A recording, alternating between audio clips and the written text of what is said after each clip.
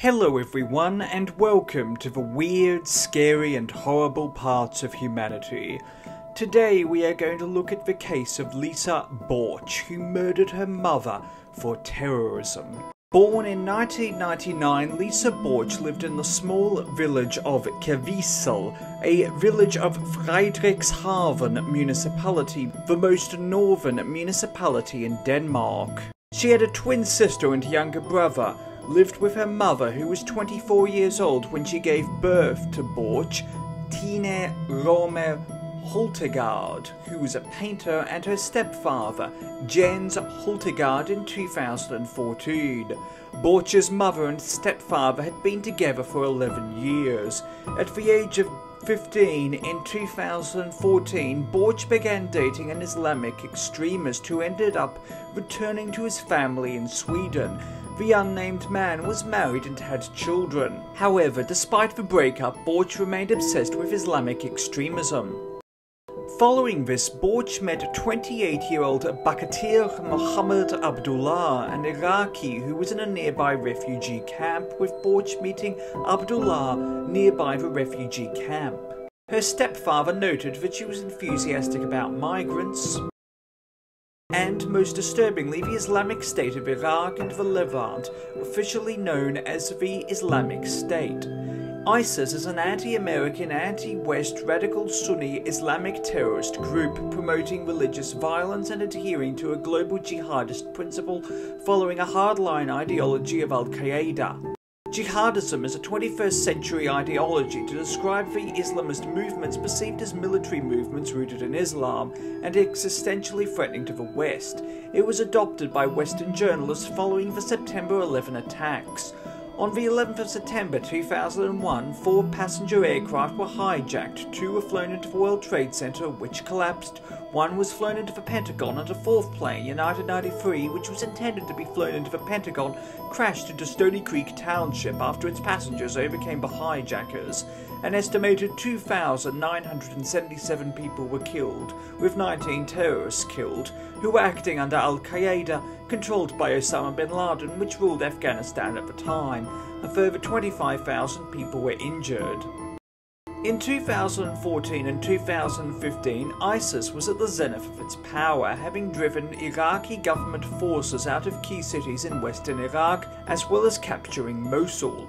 It frequently posted videos of beheadings and other types of executions of soldiers and civilians onto the internet. This included journalists and aid workers. Borch watched these videos frequently.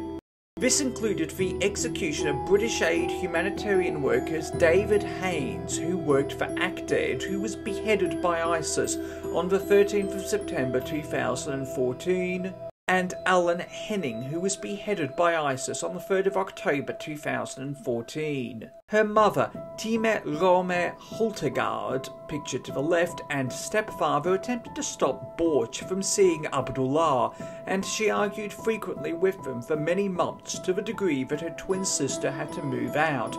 Borch showed a knife to her sister and claimed that she would murder her mother with it, but the threat was not taken seriously. On the 8th of October 2014, Tine Rømer Holtegaard took sleeping pills and went to sleep.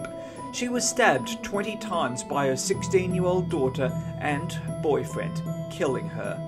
Borch contacted police and claimed that her mother had screamed and that she had seen a white man running from the home. She told police, "I heard my mother scream and I looked out the window and saw a white man running away. Please come here, there is blood everywhere." When police arrived, Borch was indifferent, sitting on a chair in the living room, playing with her iPhone and watching YouTube videos on her computer. When police asked where her mother was, she refused to leave her computer and pointed upstairs. When informed that her mother was indeed dead, she simply shrugged.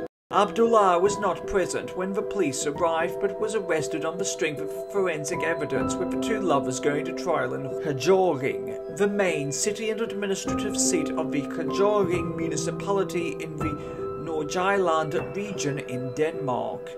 Prosecutors claimed that the pair murdered Tine Rømer Holtegaard, with both of them planning to flee to Syria to fight in the Syrian Civil War. The court found them both guilty but was unable to determine which one carried out the stabbing. During the trial, Borch changed her story and told the court that she was scared of Abdullah and only confessed to the crime as she was scared of him.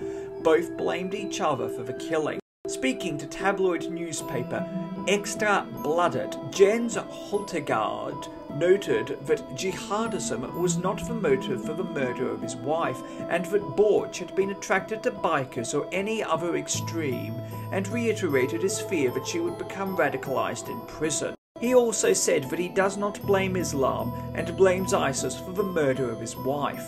With Borch a minor when the crime took place and still a juvenile while the sentencing was handed down in September 2015, Borch was sentenced to spend 9 years in prison, of which 1 would be spent in a juvenile detention and the remaining 8 years in prison. The Danish High Court upheld the ruling on the 28th of January 2016 following an appeal by Borch. The appeal reiterated that the murder was Abdullah's idea. This was one of the longest sentences handed to a juvenile in the history of Denmark. Borch's twin sister and father attended the trial to see her sentenced, but her twin sister did not look at her during her trial. Abdullah was sentenced to 13 years in prison, which is to be followed by mandatory deportation to his native Iraq. The pair were ordered to pay approximately 57,600 euros in compensation to Borch's stepfather, her twin sister, and her younger brother. Borch was judged by psychologists to be a psychopath. Holtegaard disagreed and told a Danish tabloid newspaper BD that his stepdaughter, despite murdering his wife, was not a psychopath, and had claimed that she was radicalised by Abdullah, believing that she would be further radicalised while in prison. Speaking to Danish TV Guide, a celebrity journalist magazine which also publishes versions in Norway and Sweden, in September 2015, Holtegaard said that he was as fragile as a Chinese porcelain doll following the murder of his wife, slept up to 14 hours a day, and was prescribed anti-anxiety medication. Thank you for watching. Please do yourself a favour and hit that like and subscribe button and the bell icon to inform you when new videos come out. It helps more than you know and your support is truly appreciated. You'll also be seeing 2 other videos for you to check out.